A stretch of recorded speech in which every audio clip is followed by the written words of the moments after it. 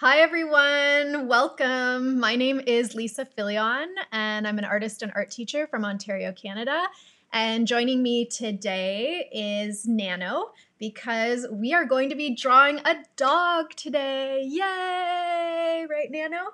We're going to be drawing Handsome Mick, which is a source picture that I found on the Sketchy app. So the reason why I chose it is because it already has this really cool filter applied to it in a complementary color scheme. So we're going to kind of work in that complementary scheme today and use some crazy colors to draw Handsome Mick. So I'm super excited about that. And all this month, every Wednesday, we're going to be doing a live drawing here using Procreate. And for the rest of the month, we're going to be drawing humans, but to start us off, we're going to draw a dog. So thanks, Nano. He's very excited about it. So I'm going to put Nano down because he's not a huge fan of my tripod for some reason. It's not his favorite thing. So we'll let him kind of chill out. And I'll show you guys the picture we're going to be working with. So we're going to be drawing this beautiful picture here of Handsome Mick, who is just looking so regal there. I love it. And we are going to, of course, be using a complementary color scheme. And this is to kind of celebrate also this month. My class has launched on Monday called Color Fun. It's all about using color in really kind of bold, vibrant ways in your portraits, and then throwing in a little bit of color theory in there as well in the lessons. So the first lesson just launched on Monday, and this is the live draw. Some people have already had a chance to draw their lesson, so I've enjoyed seeing people's interpretation of the lesson so far. And you can still sign up. So if you haven't signed up already, you can sign up anytime. Even if you plan on doing the class down the road, it doesn't matter. You don't have to follow along live with us. Those classes are available for you at any time. So just so you guys know, you can still sign up for the Color Fun class with me. So hi everyone. I see a bunch of people saying hi. Nano says hi to all of you guys. And yeah, I'm really excited to draw Handsome Mick. So I'm gonna just scroll over here to make that source picture a little bit smaller. And we're going to open a new canvas. And a lot of people ask me what my preferred canvas size is, and I have a bunch of presets that I made. And you can make a preset by clicking on the little plus button at the top that looks like a folder. Make sure your canvas is always set to 300 dpi or higher, because if you want to print your artwork down the road, it's a good print resolution. So anything 300 and higher is good to go. And I'm choosing an 11 by 14 canvas. It's my favorite kind of go-to sketchbook size of canvas, unless I'm doing something really special that needs to be blown up much larger. So we are drawing this beautiful little guy here. I'm just gonna make my canvas roughly the size of my picture. And I've already started a palette that we can start using here. So I have a ton of different palettes, as you guys can see. And we're gonna use this complementary color palette. And I started just adding some yellows and purples to the palette because the main complementary scheme that we're looking at here is yellow and purple. And for those of you who are new to color theory, if you look at a color wheel, complementary colors are the opposites on the color wheel. So what is on the other side from that color? So if you look at the opposite of yellow, you get purple, or vice versa. So these are colors that complement each other, that look good together, and can really kind of make each other kind of stand out and pop. So this one already came pre-filtered for us to use.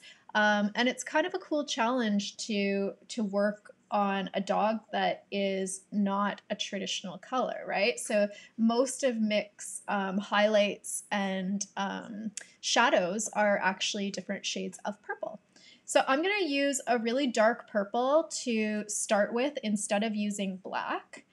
And I'm just going to go to one of my favorite pencils, which is the peppermint pencil that comes in Procreate, and click on that. And we're going to start out just by doing a really rough kind of sketched outline of his features.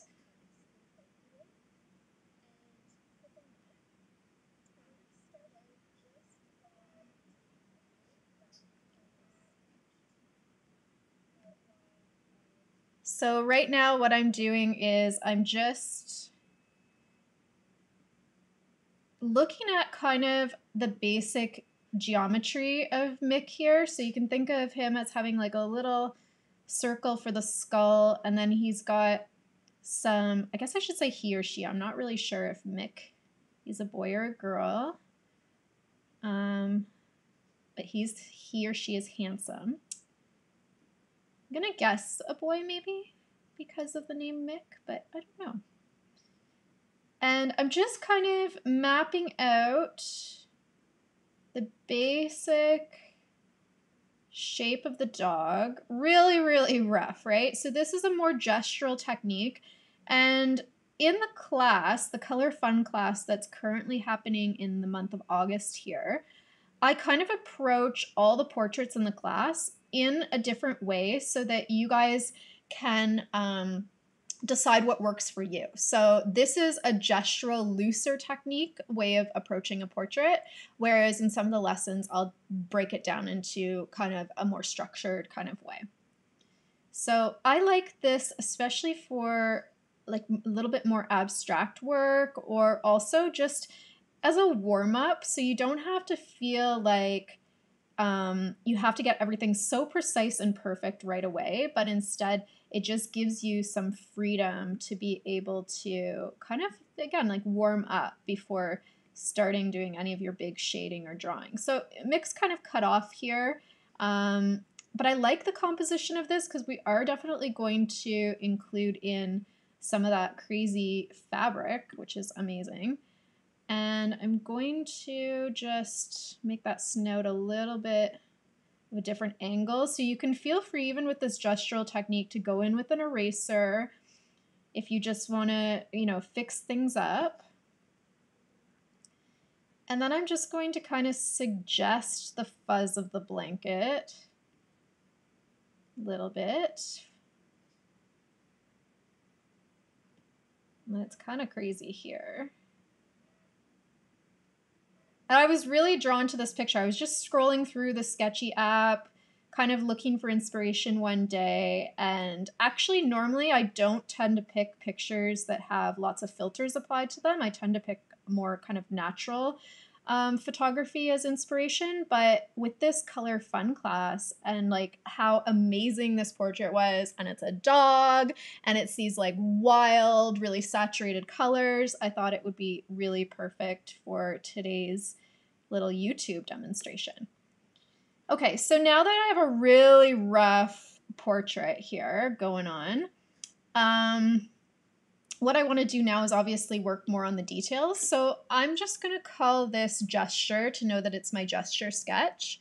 And I'm going to reduce the opacity by clicking on that little N. I'm going to reduce that opacity right down. And I know you guys can't see it very well, but either can I actually. And then I'm going to make another layer on top, which I'll actually call sketch. And this is a little trick that I've been showing in my classes lately of like doing multiple sketch layers. So don't feel that you have to nail those proportions the first time on the very first sketch layer.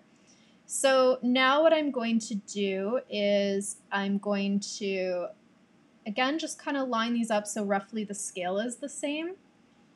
And on my new sketch layer, I'm going to now not be quite as loose in my approach to the drawing, but instead go in and sketch out the details of the eye.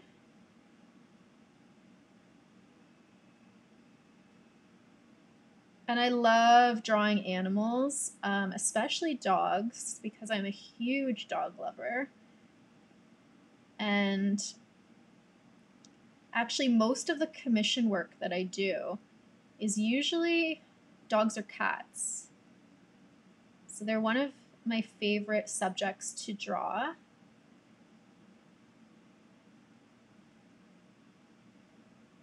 And if any of you guys are looking for more Procreate courses too, there's tons of classes available in the Sketchy Shop. And a class that I recorded a while ago was actually drawing animals in Procreate. So if you guys are more interested in, after you've done your color fun class, if you're interested in kind of continuing on with some classes, I would really recommend that class, especially if you're an animal lover. It was a really fun class to do too, because every lesson I did a different type of animal. So we did a dog, a cat, a lizard, and a bird. And so kind of learned about all the different textures involved. So I'm using kind of little almost cross-hatchy lines just to create kind of the shading of this fur to make this little eye very expressive. Dogs often have very like vulnerable looking expressions.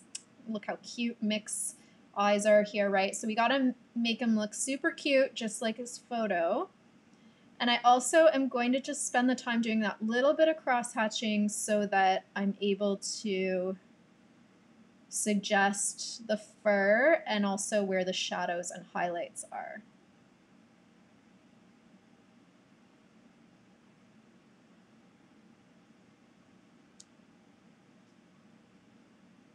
So I really love bold, bright colors, and I try to kind of encourage my students to not be afraid of color and to use color really freely. So that's what this new class is all about. The Color Fun class is drawing in Procreate, yes, drawing portraits, yes, but also experimenting with color schemes.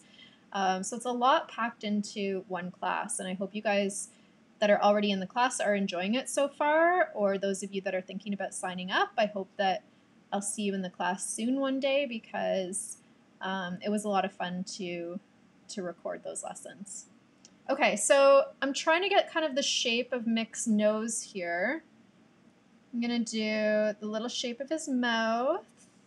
And also I should mention to you guys, I get kind of suckered into drawing and then I forget to look at the comments, but I really want to answer questions. So if you guys have specific questions about the new class, or drawing portraits, or anything Procreate related, please feel free to ask, and I will try to look up every once in a while and answer your questions.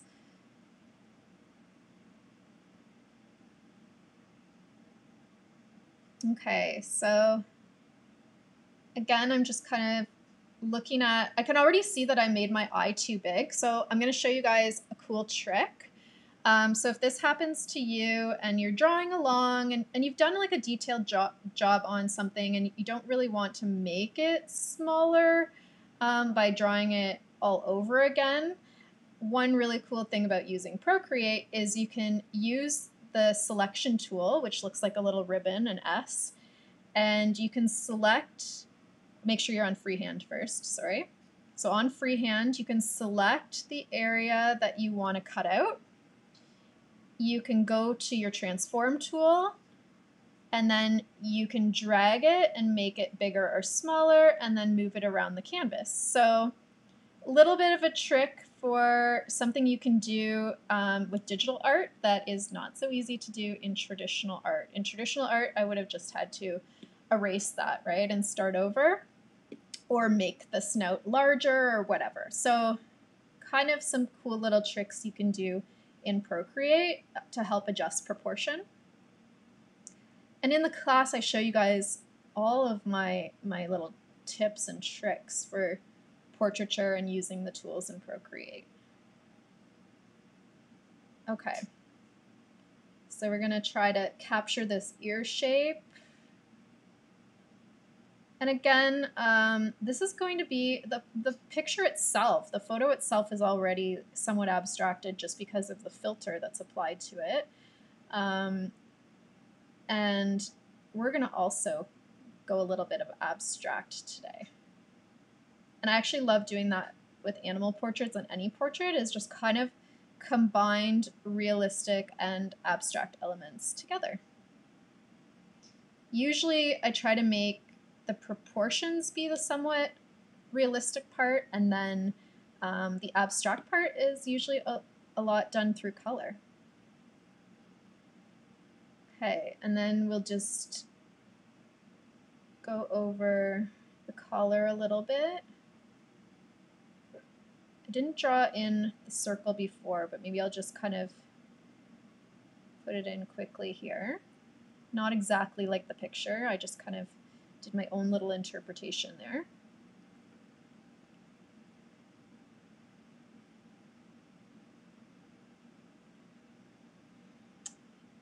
And now that I'm drawing him, I have to say Mick is a very handsome guy.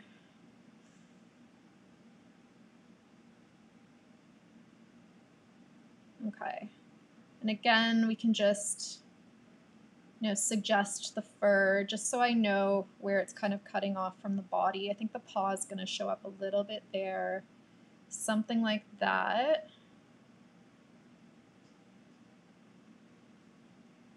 And I like to zoom in and out a bit, just so I can kind of see the proportion a little bit better. And I'll just kind of fix things up that I'm not happy with. And I'm working really zoomed out, but I feel that it helps me to be able to see a little bit better from far away.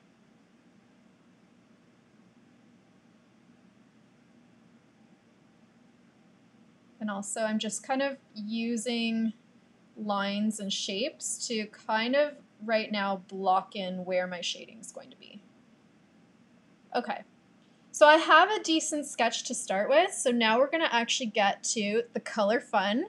I love doing, for any of you guys who have seen any of my videos before, I love doing a color underlayer and a color overlayer, or you could call it base layer, which would probably be a better term for it. And I'm going to use my favorite painting brush, which is a gouache brush.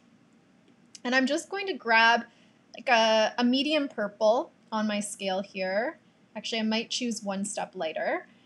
And I'm going to move my gouache brush up to 100%, and it's already kind of a see-through brush, so you might have to go over it a few times to get it completely opaque. And I'm just going to color in the area that is the dog in purple right away. And I like doing this for a base layer because if you decide to add a background color at any point in your portrait, if you make this opaque enough, so see how I'm going over it again because the gouache brush isn't completely opaque.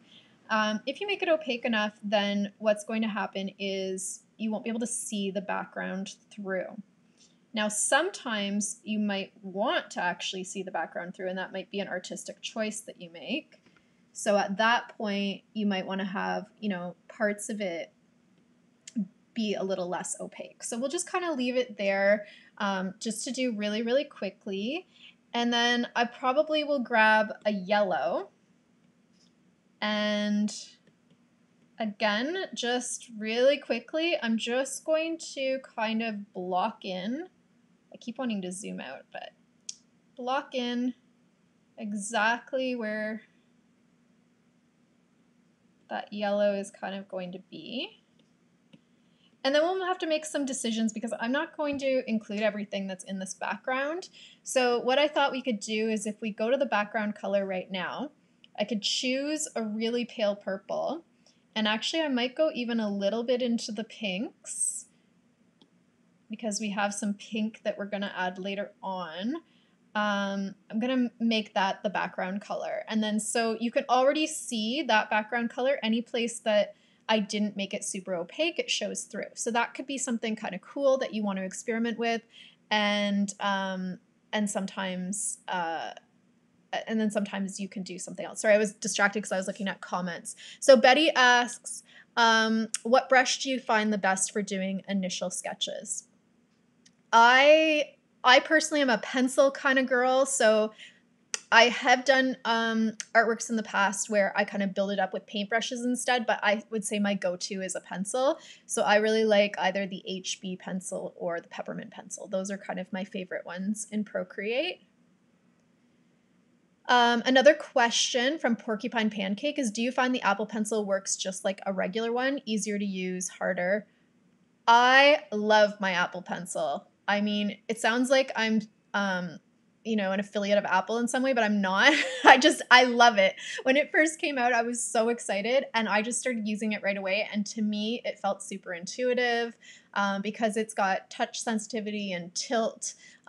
You can do anything with it that you can with any other regular materials. I think the biggest learning curve is not using the pencil itself, but actually learning almost the tension of drawing on a screen versus drawing on paper. Because when you're drawing on paper, you have some friction. When you're drawing on a glossy surface like glass, it slides a lot more. I still think there's some friction though, because the tip of the pencil is rubberized a bit. So to me, it's never been an issue, but I know some people like to put on kind of paper-like screen protectors on there to kind of give that more friction to make it feel more normal. But the Apple Pencil is amazing. I honestly would super recommend it and never go back to anything else for sure. So I'm going to do a color overlayer now. Just call it color.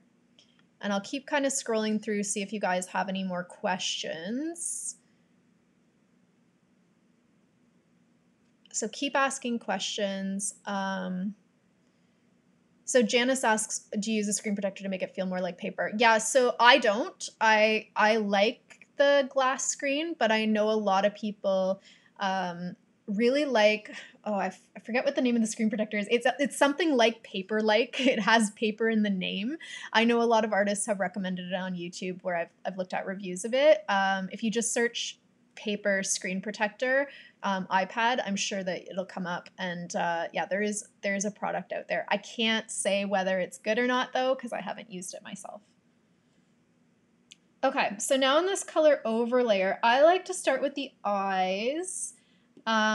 So I want to include some natural color. So I want to have a little bit of brown in there. Whoops, that's really big. I'm still using the gouache brush. So I'm going to start by just laying down some brown. And then instead of white, I'm going to use that pink background color for the whites of the eyes. And it's actually probably going to read as white, even though it's technically not. Can use that even for this part here. And then I will use my really dark purple and maybe make it even darker, almost black, to do the darks of the eyes. And remember, animal eyes are different than human eyes. Generally speaking, dog eyes will have a lot less visible white space. So they have a bigger iris, I guess. It fills more of their eye cavity. So that's something to keep in mind.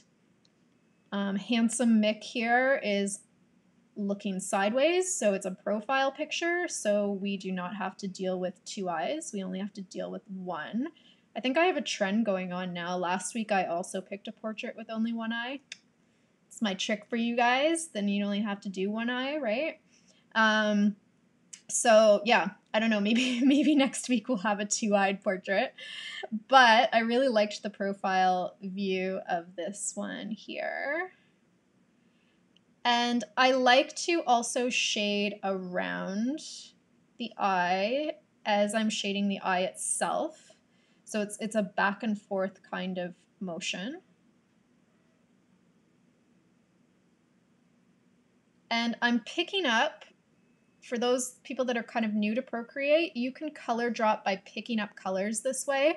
So if you find like a really nice color, so let's say I really like that purpley gray color, you can go into your palette and you can tap and add it anywhere into your palette. So that's how you would add new colors to a palette. And we go over making color palettes in the new class. And of course, that's an important part of the new class is choosing your color palette. And in the class too, I want to mention to you guys that it also teaches you how to take portraits that, don't have filters and how you can embellish and add more color into skin tones and things like that. So even if your source itself doesn't contain a lot of color, you want to think about how you as an artist can interpret that source image and include more color into your portrait.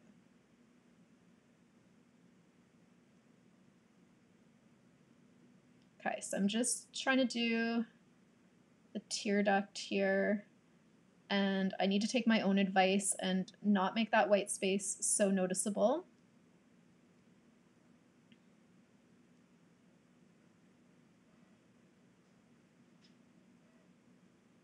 And then I'm grabbing a bit more of the brown and just smearing it. Now, so far, I haven't used the smudge tool. One reason why I really like the gouache brush is the ability to blend without using the smudge tool, because sometimes if you overuse the smudge tool, it can just get a little bit soft on you, a little too digital looking in my opinion. So this is a way of kind of preventing that.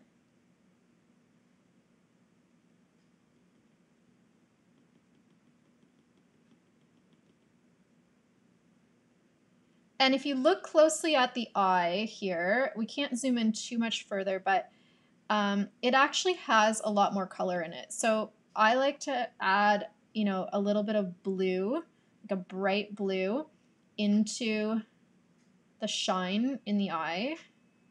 And I do this for a lot of portraits. Sometimes I use, purple or any cool color. Teal looks really good too. Maybe we'll add a little bit of teal. And I'm going to reduce my opacity a bit.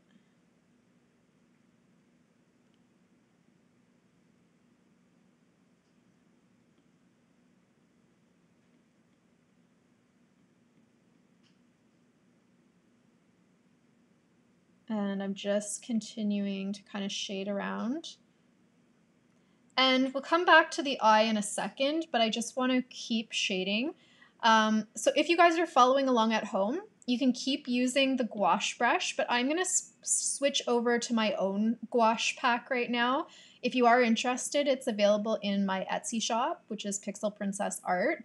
And basically, because I love Procreate's gouache brush so much, I made my own set of 5, which just has a few different properties to it that I like using for my portraits. So I'm going to use my gouache flat brush right now because I just kind of want that brush texture. So there we go.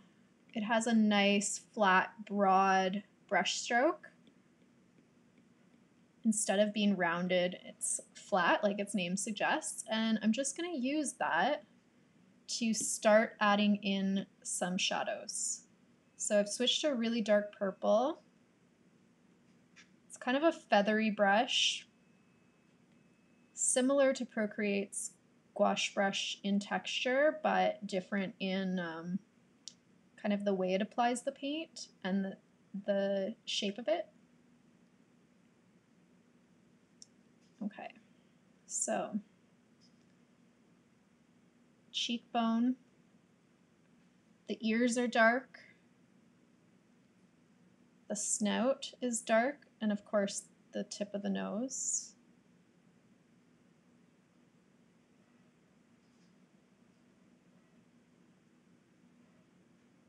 And I can already see where I've made a mistake. I would definitely bring that collar up higher. So I'm just going to pretend it's higher. We'll fix that later.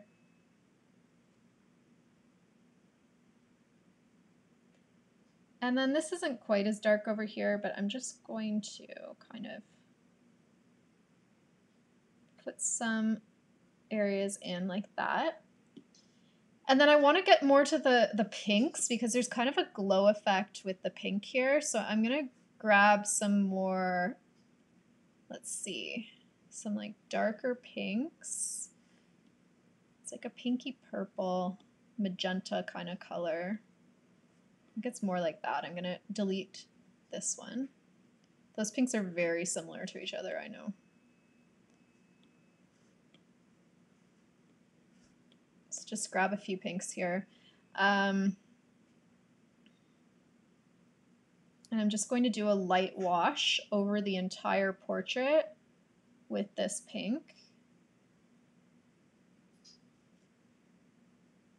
Or almost the entire portrait. Definitely the body because it has the most in it. And I'm going to go in with a medium purple and also do a little bit of a wash over certain areas.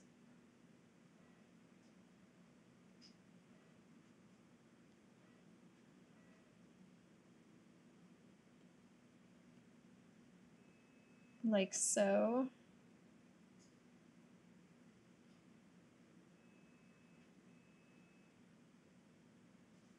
And then I'm going to take that background color and use it for the highlights.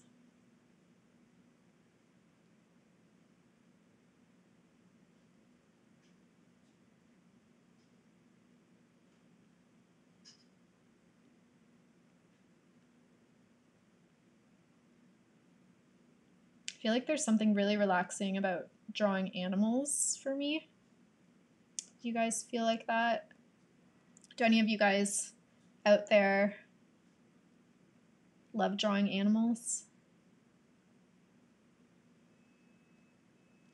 Okay, just a little bit more. So this is really rough, right? It's all kind of blended in. I'm gonna look at comments here.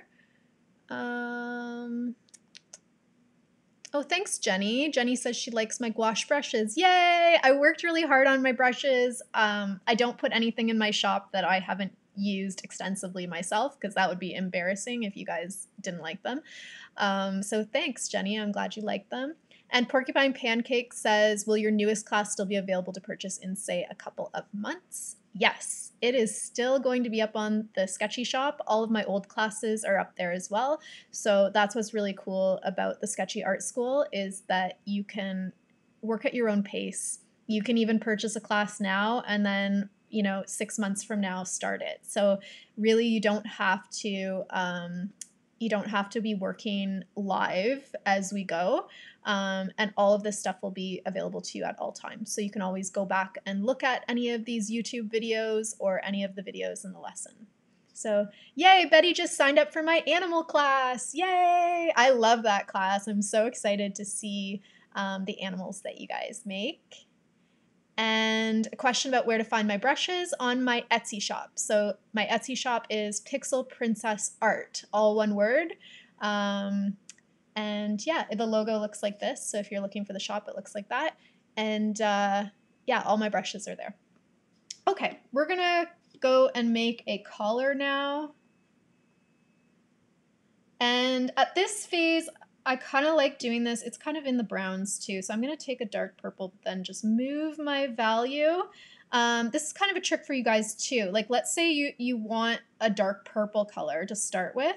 So you want something still with that intensity or that shadow range, but you want to move it warmer. Well, on your color wheel, you can just move it more towards the warmth of, let's say, red, and then you're going to get something that's a little bit more into the browns, which is what I want for the collar. And I can also, of course, shift on my color wheel and mute it a little bit more if I wanted it to be more in the grays. So I'm going to switch over to my soft gouache brush.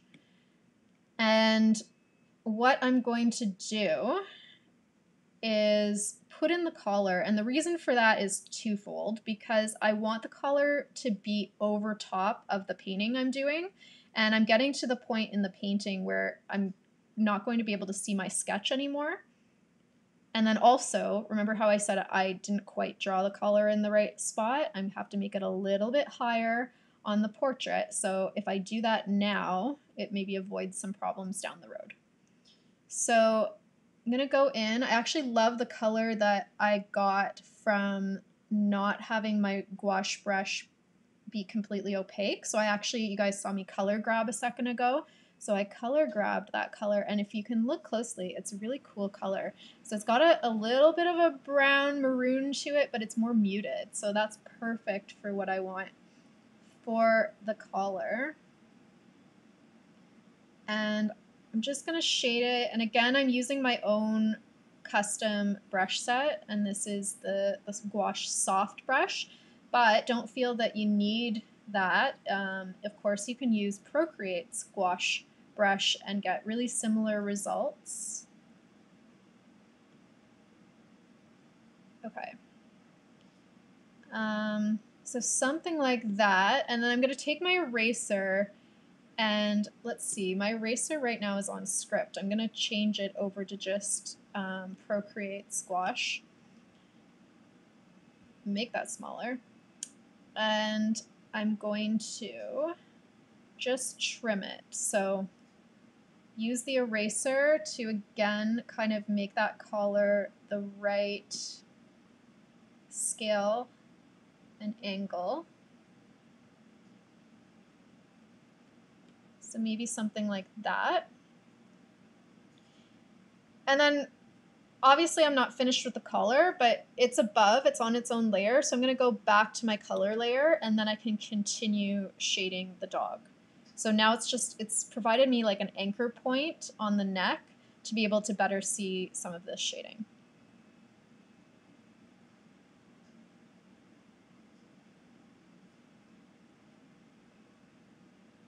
So I'm using a muted purple right now. And then I'll just kind of build that value.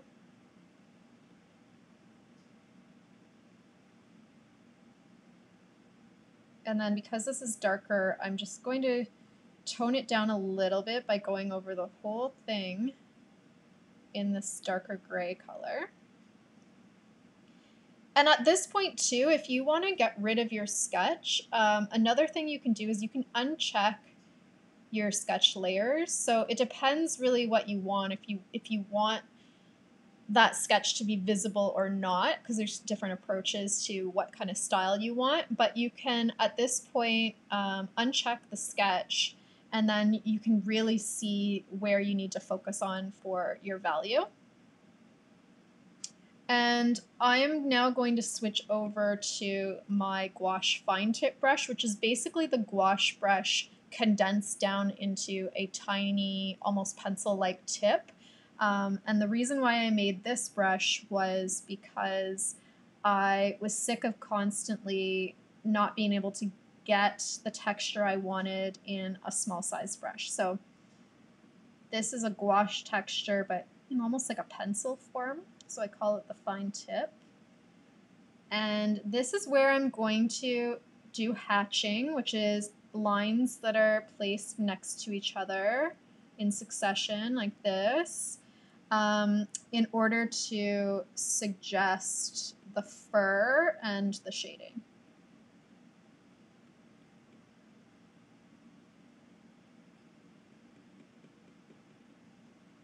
So I'm really going to focus in on the eyes again, come back to those, and maybe get a little bit more value going on here. So in these parts where they're the darkest, I'm just going to exaggerate the value of that, make it a little darker than it even is in the picture, because I really want those beautiful eyes of Mix to stand out.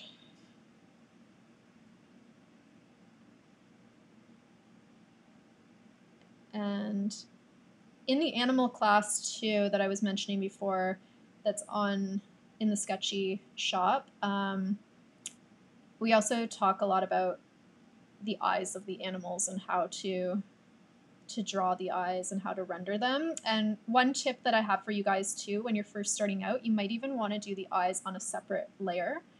That can sometimes be helpful to really isolate your layers in that way. And then if you want to merge layers later on, you can always do that. Okay, I'm really zoomed in so you can see it's kind of pixelated there, but I really want to get that eye beautiful. I'm making my brush quite large now so that I can keep going with this shading and just cover more surface area a little bit quicker.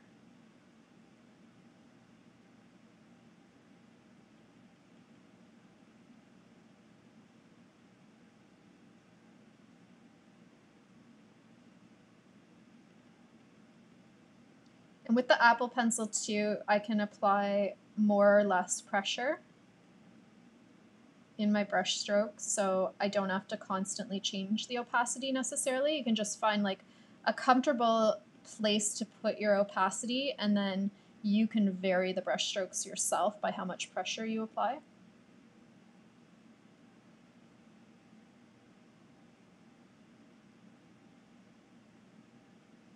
I'm going to change my brush strokes to this direction because I want to get to the nose because it's pretty unfinished at this point. And I also want to, at this point, go around and clean up the face shape a little bit. So that might actually be on the color underlayer at this point. So some of it we have to go on another layer. If that gets annoying for you guys too, to try to figure out which layer you're on, you can always merge your two color layers at this point. There's no real reason to keep them separate, so that's up to you.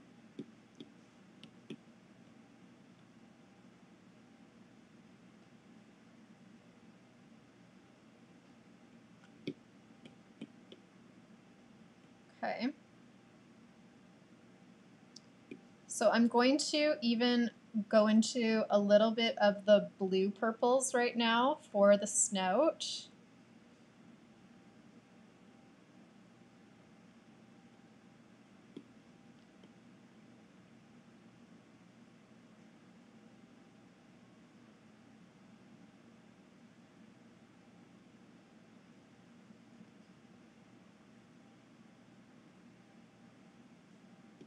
Maybe even more into the blues too.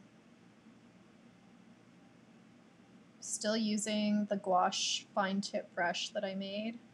Again, you could use the peppermint pencil for this step if you're following along, or you could use Procreate gouache brush on a really fine setting.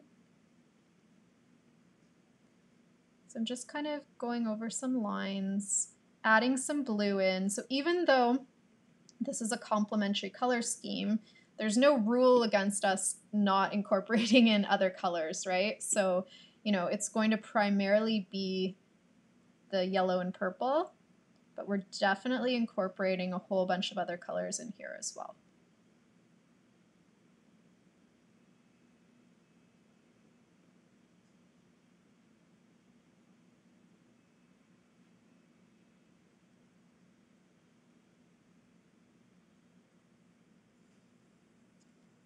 Again, I'm just constantly kind of going back to the eyes when I notice something, just to make them really stand out.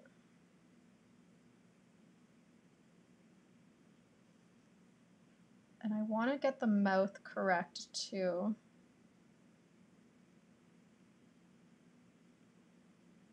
Handsome Mick has these handsome little lips here, so we got to capture that. I'm going to grab some whiter shade to kind of do little mustache hairs.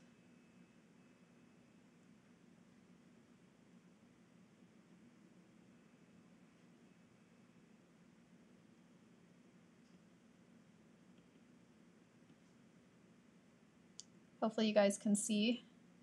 Looks kind of crazy. I find the biggest kind of tip I can say to a lot of people is not to get discouraged at this stage of drawing, whether you're drawing an animal or human or anything, because for a lack of a better word, this is the ugly stage. This is the stage where you're just laying down a foundation for what's to come. So, I mean, you can't judge your portrait by what it looks like at this particular stage. So if I zoom out, right, still kind of crazy looking, but you can start to see the dog hopefully come together here. Again, I'm going to just go into a bit more of the blues. I'm just doing some hatching here. And I want to do like a blue-gray for the nose. So I'm going to go to my, actually, you know what? I'll go back to Procreate gouache brush, which can be found under painting if you're looking for it. And I'm going to use that to kind of color in and go over some of this hatching that I've done. And it just helps to like blend it in a little bit more, make it look a bit more natural.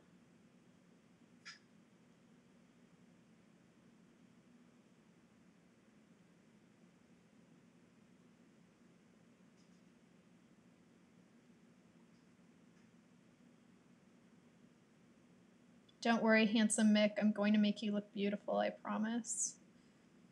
Okay. I just love saying handsome Mick. I'm sorry. I've said that name like 1,000 times. Just so you guys know too, that's not actually the name of the source picture. It's the caption of the picture. So Sketchy will post a link to the actual source. So just so you guys know, if you're searching handsome Mick, it probably won't come up in Sketchy. Maybe it will. Maybe if they made it a hashtag, I'm not sure. Okay.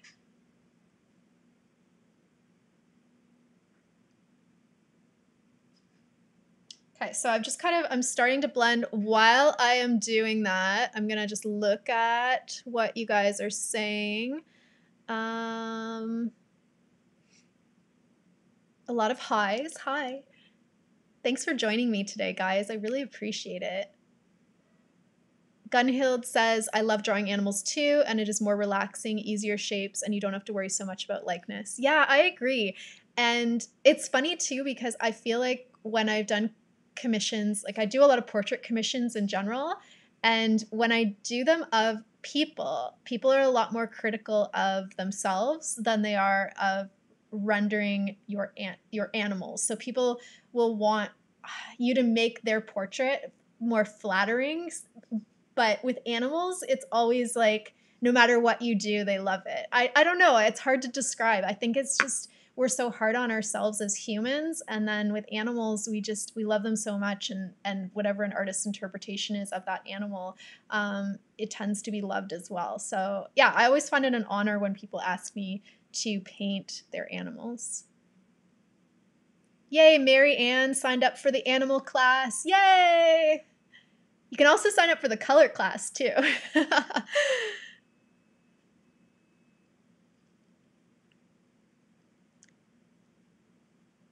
So Costumusha, sorry if I pronounced your name wrong, asked, they said they signed up for this class and one for beginners. Will you walk us through how to create a custom brush at some point? It depends which class you've signed up for. I do teach in a couple of my classes a couple of short lessons on making your own brushes. So in the Mastering Media class, there is a section where I teach you guys how to make a watercolor stamp, which is something that was actually my first foray into brush making. So Mastering Media, that class teaches you how. And then there's other classes which off the top of my head, because I've done a few of them, I can't remember exactly which ones, but I've taught people how to do like simple little signature brushes and things like that. So maybe we can do something simple. I don't have a plan for it today, but maybe we can do something simple in a future YouTube, or maybe even a future Sketchy class dedicated to brush making would be really cool, actually, if that's something people are interested in. But Mastering Media definitely has a whole section on how to make brushes. Jenny asks, what hashtag do you want us to use for the Color Fun class? You can use the Portraits in Procreate hashtag, which is already in existence, but maybe Sketchy has a suggestion. Maybe they can chime in there. Probably Color Fun would be a good hashtag. But yeah, I'll let Sketchy answer that one for sure.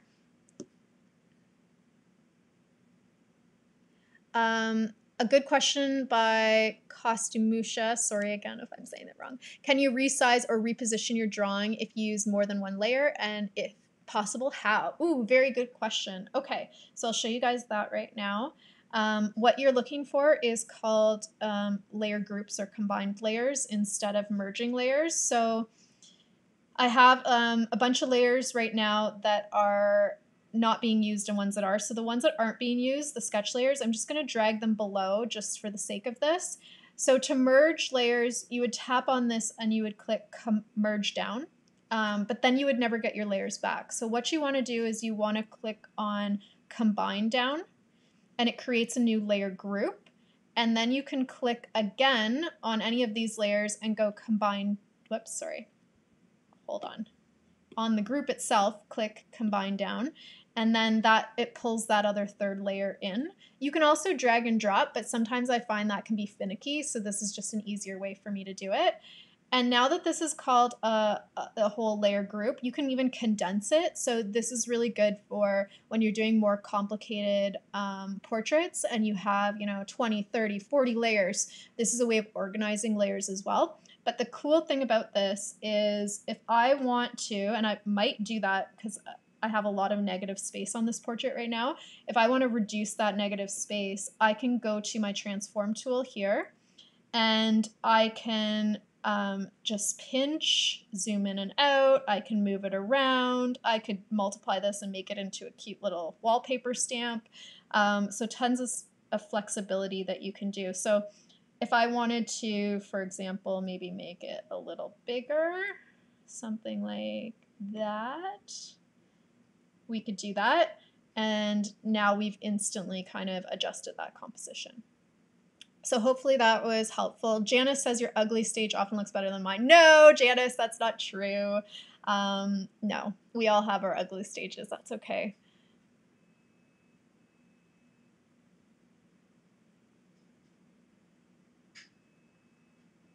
And so keep asking questions, guys. Also, Sketchy has a discount code in the comments I just saw. If you guys use the code ARTSY20, you get 20% off any 2+ classes in the Sketchy shop. So for those of you who want to sign up for the animal class and the color fun class, or mastering media where you can create your own brushes, Sketchy's been so kind to offer you guys that coupon code. So that's really cool. Okay, I'm going to keep drawing and I will look at the comments again in a second.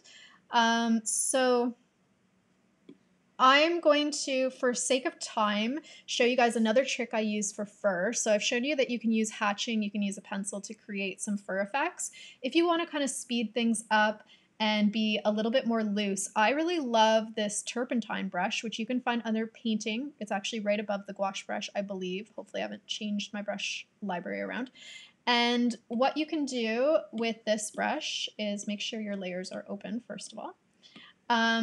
You can adjust, obviously, the size and the opacity, but I want to show you just the texture it creates. This is a really good one for animal fur. Even though it's like a painterly texture, I feel like it's the perfect brush for creating that right kind of texture for animal fur. And I've used it, what's really cool about this too, is I've used it for both short-haired as well as long-haired animals. So you obviously would just make your brushes longer for a long-haired dog or cat, right? So here's how you'll use it. You are just going to constantly kind of look at the direction the fur is flowing, first of all. Adjust your opacity to a point where you're happy with it, and then go back and forth between a few different colors that you have put down. So you want to, again, create shading as you do this. So I'm grabbing some surrounding colors. And we're using the Mick portrait. I think I should kind of clarify this too. Even though this portrait is already in beautiful colors with this filter, still, it's just our source photo. It doesn't mean it has to be exactly like the photo.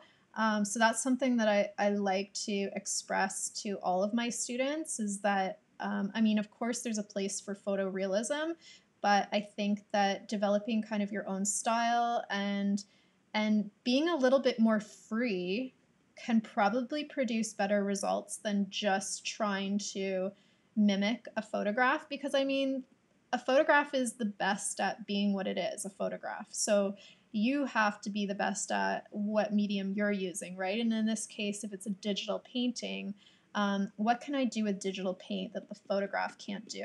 And I kind of think like this texture that I'm creating right now is maybe one of those things that is going to make my artwork stand out and makes it different than the photograph. So it just blends beautifully together, this brush too. It's also a lot faster if you don't have the patience for a lot of hatching and cross hatching, which, I mean, sometimes I have the patience for that, and then other times I'm like, nope, that's just not going to happen today. I'm going to use this giant brush. Okay.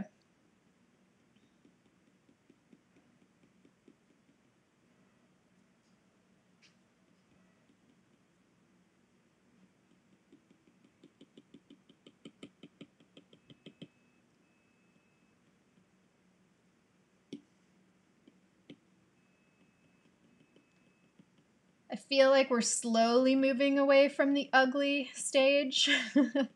Now that you guys know I call it that. Yeah, I'm feeling happier with the direction of the portrait right now. So it's like always a nice feeling when you get to that little bit of a turning point where you're like, oh, this isn't so bad. It's going okay. So if you can just persevere and get to that point, and also just have fun along the way, right?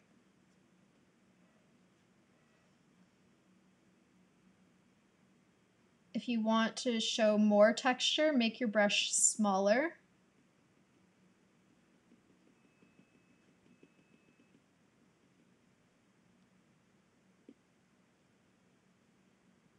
I definitely have to fix these ears up here.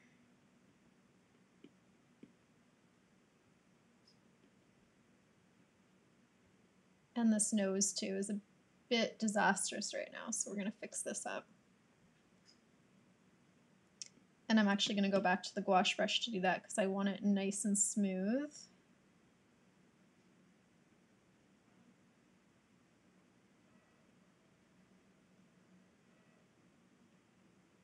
And this is probably a decent time to start using the smudge tool a little bit on the nose.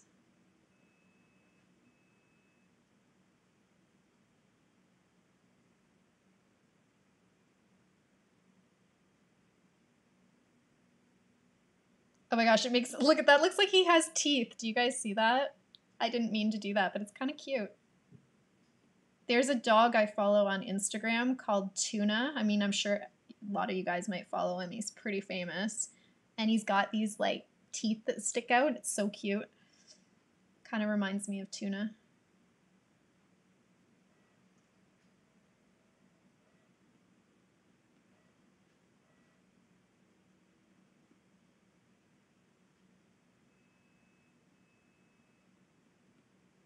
So since Handsome Mick doesn't, I think, have teeth like that, we're going to try to make that look a little less like teeth, even though it was pretty cute.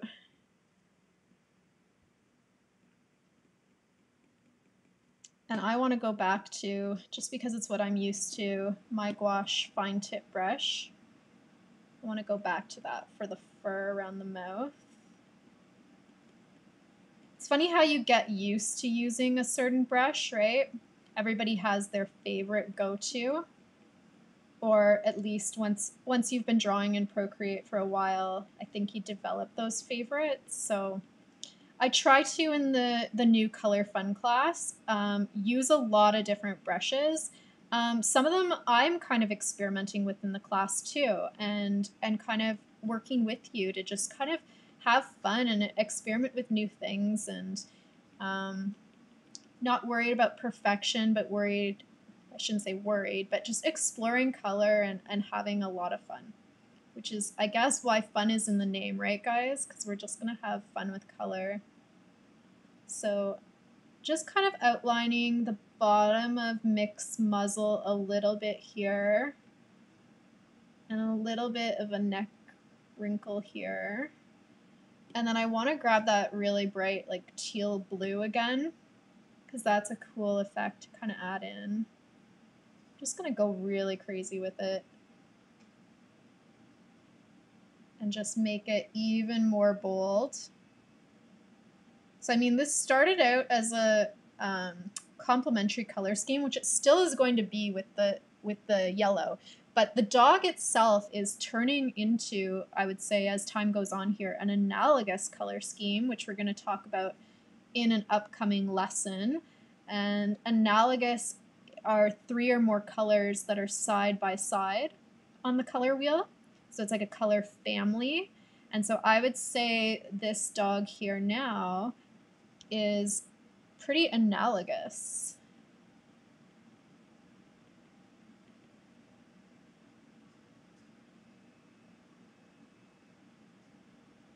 Really want to capture the expression of the eyes so you guys can see how many times I've kind of gone back and forth to those eyes. They probably won't be completely done until the very end. So I rarely kind of just finish a spot and call it done. I tend to go back over things many, many times.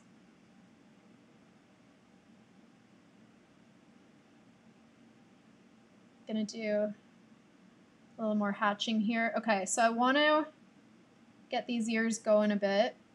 So one cool thing about using the Apple pencil is on a brush like my fine tip brush or the peppermint pencil or smaller tipped anything, you can use the side of the pencil. So instead of having to switch back to my bigger gouache brush, I can get that kind of more painterly effect just by using the side. And I'm actually going to, at this point, merge my color layers because I have no reason to want to keep them on different layers at this point because I chose to kind of get rid of the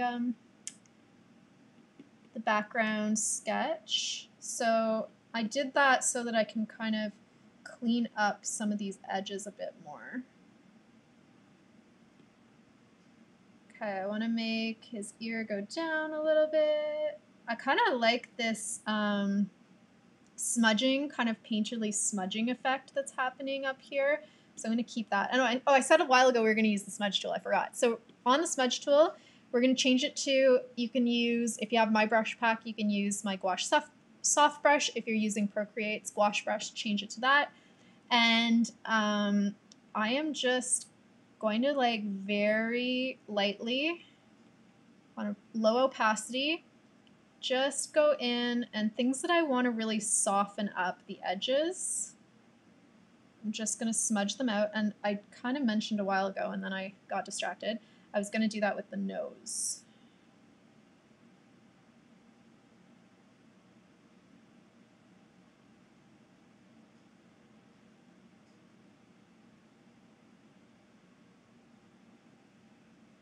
So I want to just kind of blend some of these colors together a bit more. And then I also want to add a bit more pink to the tip of the nose. And this is super fun to do, guys. I love working with color, which is part of the reason why this new course exists, is because I just have so much fun working with really bold, vibrant colors. It makes me happy. It can instantly put me in a better mood to sit down and draw and work with color in a really expressive way. So yeah, I wanted to just do something fun, and especially, you know, right now it's a difficult time period for everyone in the world, and what better way to kind of, I don't know, escape or just immerse ourselves into something that makes us happy. Okay, so I'm again back up here doing more hatching. To me, the face is going to be the most important, and then the body can be a bit more expressive with bigger brush strokes. But I really want to make sure I have the face looking the way that I want. Remember, guys, constant tip for drawing animals: when you're hatching, do so in the direction of the fur. I mean, there are exceptions to that rule, but generally speaking, you want to kind of keep it a little natural and keep it flowing in the same direction as your source photo.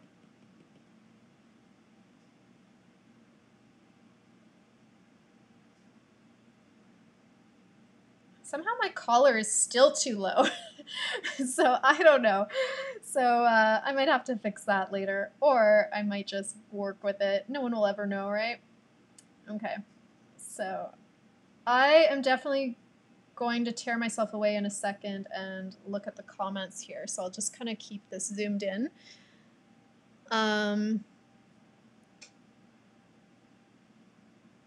Ooh, Sketchy says good idea for a class, so maybe we can do a brush making class. If you guys are interested, let Sketchy know in the comments, because maybe that's something we can do next.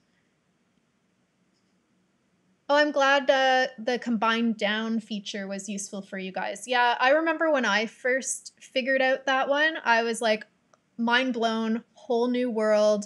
Yeah, it was really, it's a really good feature to know. Betty asks, have you purchased any texture brushes from anyone, Lisa? Hold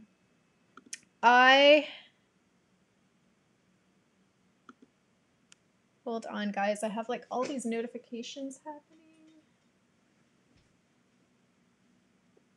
Hopefully, is the broadcast still okay, guys? Sorry, I had all these notifications come up on screen. That's the problem with doing things live, right?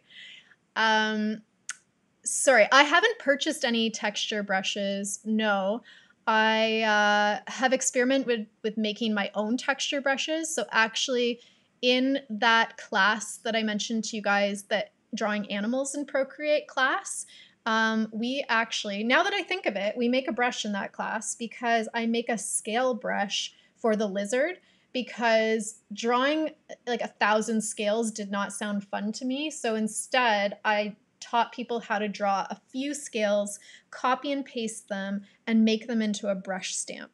So we did that in the animal class. So yeah, I make my own texture brushes, or you can do it from photography. So taking your own photos of texture and then incorporating or importing them into Procreate. Nikira knows Tuna. Yeah, Tuna. Tuna's a good one to follow if you don't follow Tuna already.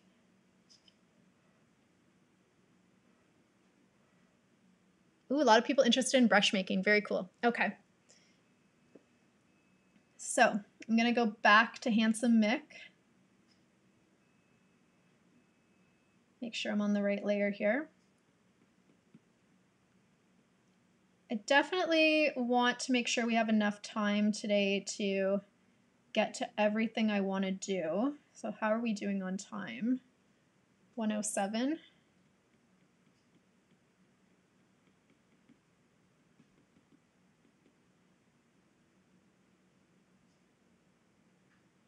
So I won't spend too much longer with this part. Let's just take a look at what we have, and I'll show you guys another Procreate tip for proportion in 1 second. I just want to fix a few little proportion-y things here. Okay, so let's say you're at this point in your painting and my dog's nose is looking a little long. So what I'm going to show you guys is another cool trick, and it is using your liquefy tool to adjust proportions. So you go to adjustments, you choose liquefy, make sure you're on the push icon. You can select which mode you're in. I believe push is the default one usually. And you have to adjust the size of the brush and kind of play around with that, but you can always undo this. So mine's around 66% right now. And what I am doing is just dragging the muzzle. I can also move that eye there. I can make the brush smaller if I want to do more little subtle pushes. Whoops, I think I clicked off.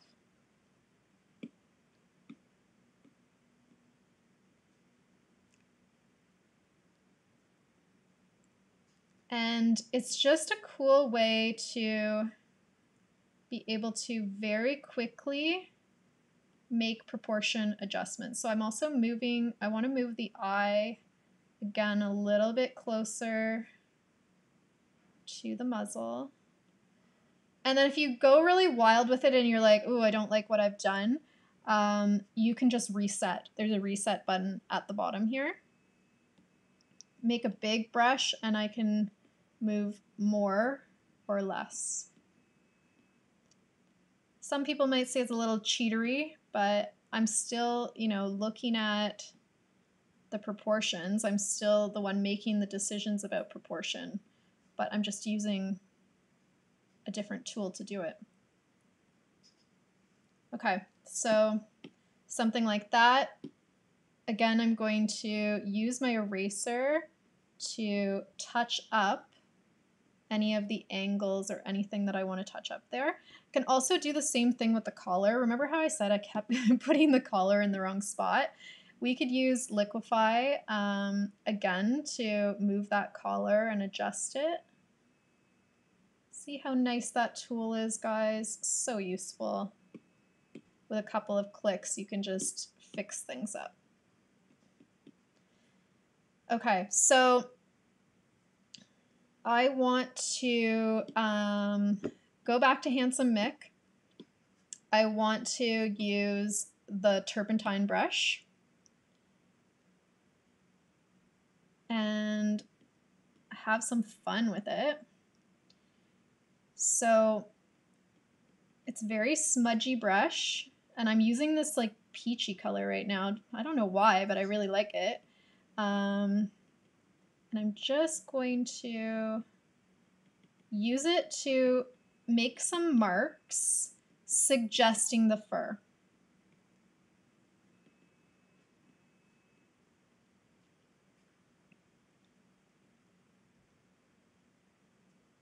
And I'm also going to use it up here. So you can use this brush and drag it around and it'll have a really smooth, blendable texture, or you can use this brush in a more kind of like jagged, expressive way.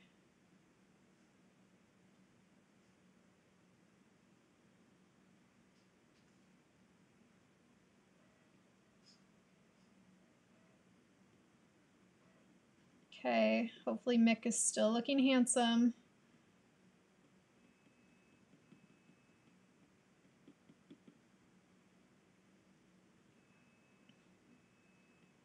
Whoops, I'm on my eraser.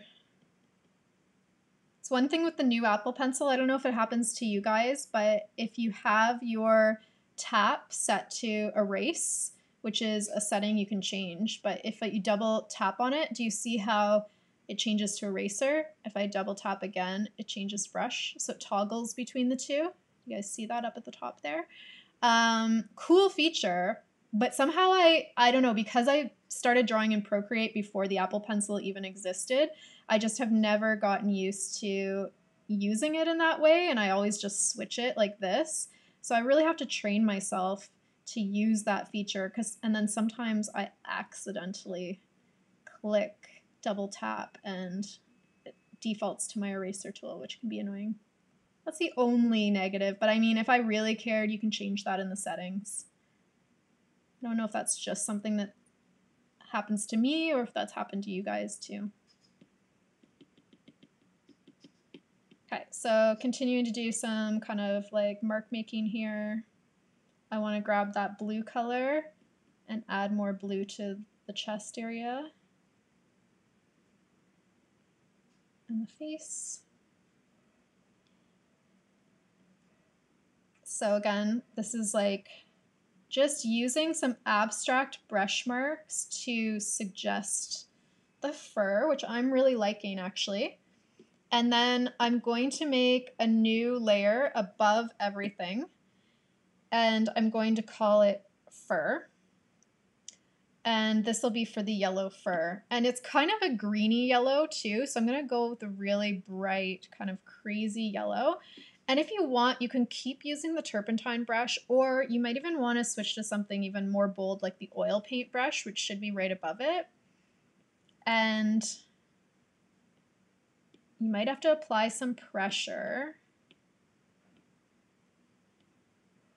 And I might have to do an under and over layer because you can see how some of that goes under. So I might do another one here and call it fur under because I'm so creative with my naming conventions here. So this part will be underneath, and then I'll have an overtop one, which I think will be helpful.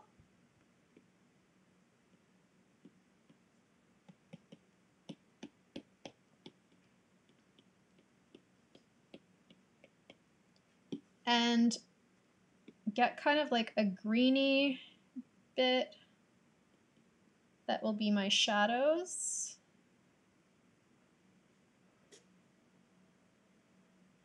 Something like that. And then I'm going to go back to my bright yellow and smudge it in. Change the brush size. And again, I'm having fun with the brush. I'm not trying to make it exactly like the photo.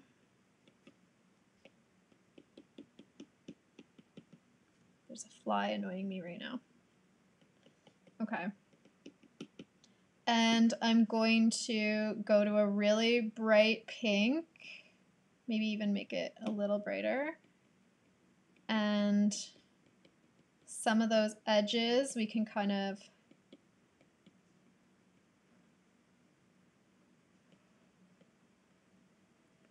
go over it with the pink color if you want.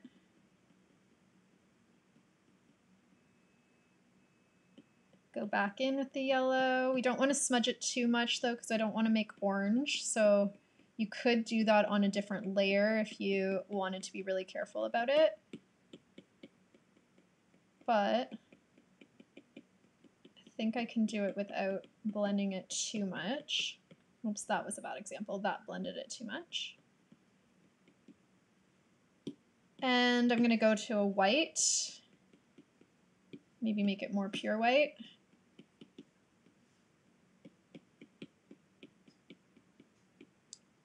And this might have to be on a different layer too, but we'll see.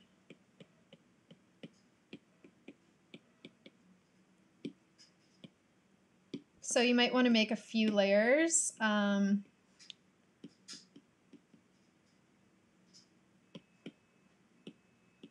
If you don't want it to blend. But I'm going to go to my fur underlayer, get a white.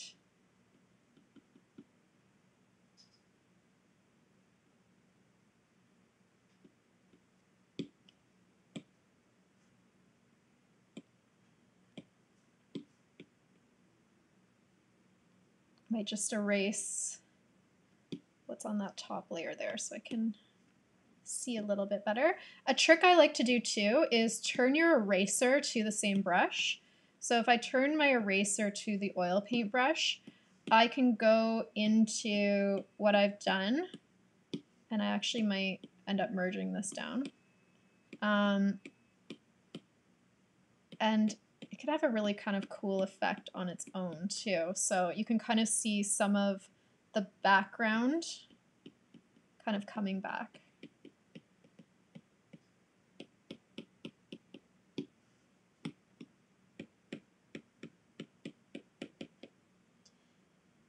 And then in this photo, I mean, there's some other kind of craziness going on. So I might just call this like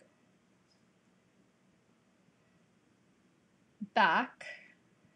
Again, sorry about the naming. I'm not very creative with my words, apparently. So with back, I'm going to choose like a blue, dark blue, blue-gray. And maybe just like make a little bit of a shadow there.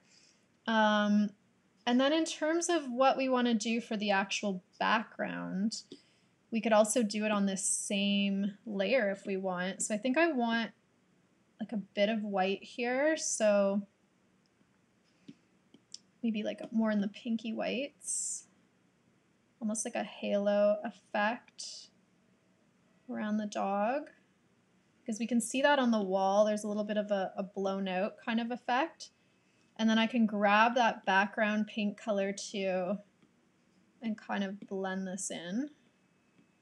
So then Handsome Mick has a bit of a halo. Beautiful. And then we can add one step darker and put that around. Remember, this is on a background layer, so it's not interfering with the dog whatsoever. And then a really bold, if we want a few like little bold brush marks coming through, we could add that. But this brush does a beautiful job of blending itself, so it's a lot of fun to use. It feels like a wet mix for paint. So something like that. So it's looking pretty painterly and actually pretty cool. I'm getting excited about it. I'm going to do a paint over layer. And this just might be a way of going over everything. And so I'm going to add a little more pops of pink in like that, just so that the yellow isn't all the way to the edges. And I also might add a bit of splattering to it as well. So I love adding paint splatter, digital paint splatter. So I'm just going to call this splatter. One thing that you guys can do is you can use spray paints and flicks for your splatter. So pick up a color that you've already placed down. And then, I don't know why, but I always like doing it more with my finger than my Apple Pencil, but you can grab that color and then put some flicks of paint in. And then anything that you don't like, go with your eraser and just, you know, undo it. And then this is also where I would probably add in my own watercolor brushes. So these are also available on my Etsy. I use them a lot in my past lessons for 30 Faces, 30 Days. And so I made a bunch of custom watercolor stamps. And I would probably do this in the background. So I'm going to do another layer called Splatter Under. And I can make it pretty big and just like, you know, just with one tap kind of add that crazy little element that maybe it needed. And I'll go here and see if I can maybe add more splatter above. So I like to use it in like organic ways. So yeah, like something like that could be really cool. I'll go back to paint over and just keep playing with this. So might just go over that little spot. I didn't love it. So it's a lot of layering, as you guys can see. I'm going back to the dog itself, and I want to define the back of the dog a little bit better than what I have so far. So I've taken a darker shade of purple.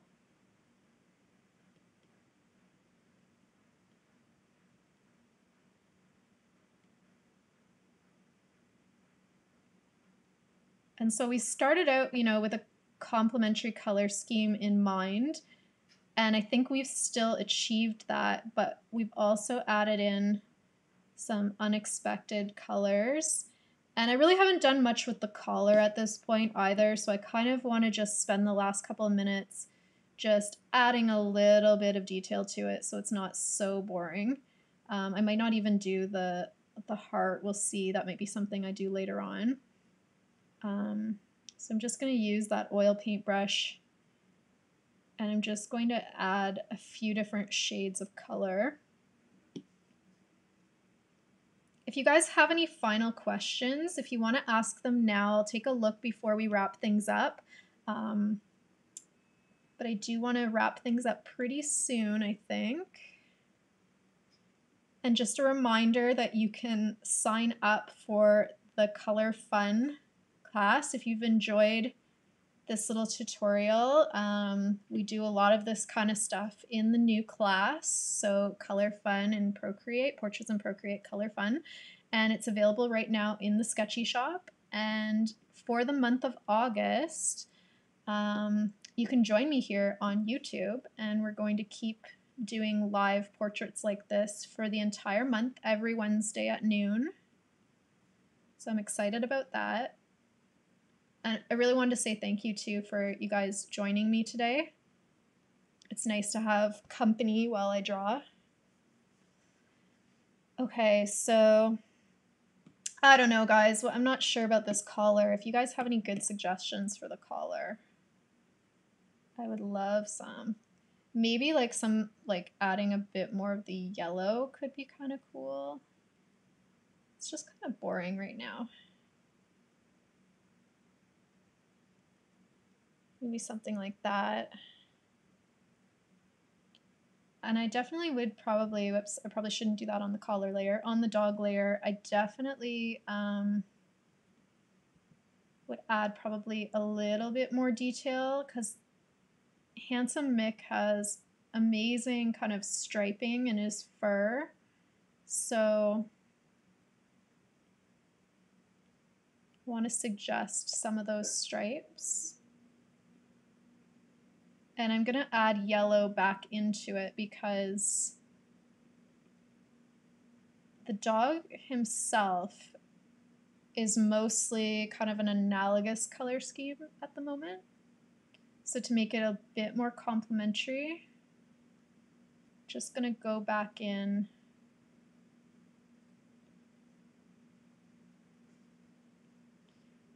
And I mean, this is a portrait too where I feel like at any point I could say, oh, this is done, or this is something I could work for hours more on. So you kind of sometimes have to decide when enough is enough with this kind of abstract portrait.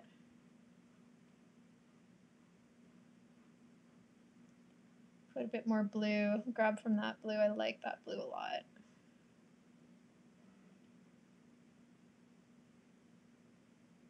Put more blue in there.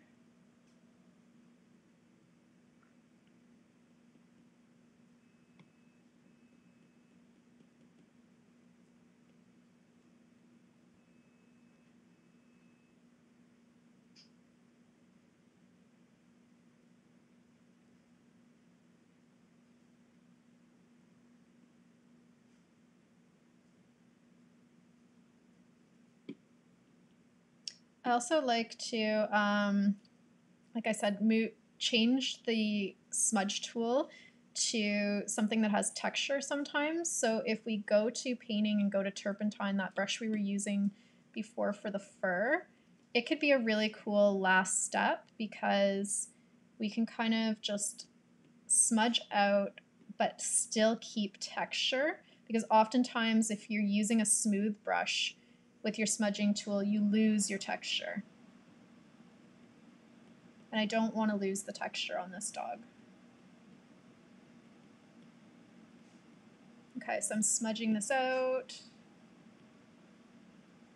I'm also maybe even incorporating some new colors in and then taking the smudge tool and smudging those.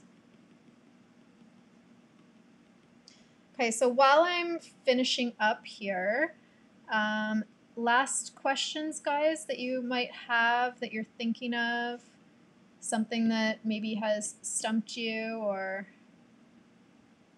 something that I've done today in the portrait that you're not quite sure of. Adding more white too. I always feel like, you know, checking on how your highlights and your shadows are at the very end and seeing it with fresh eyes. So like zooming in and out and really paying attention to that is going to be helpful, because what it looks like from far away is going to be a lot different than when you're really focused in on it up close. And I want to make sure it has that like punch that I know this portrait could definitely have because of the bold colors. So yeah, I'm going to zoom in and out a lot to see if I can achieve that. Okay, so let me leave it here for right now. And just taking a look at your questions here. So I'm just going to switch over my camera just for a second here.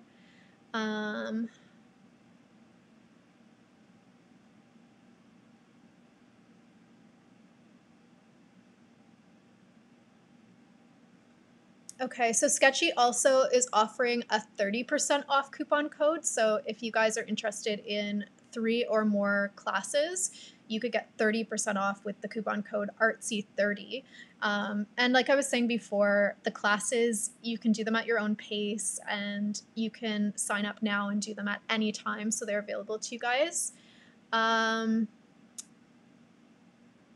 Oh, Betty says she thinks he does have teeth in the picture.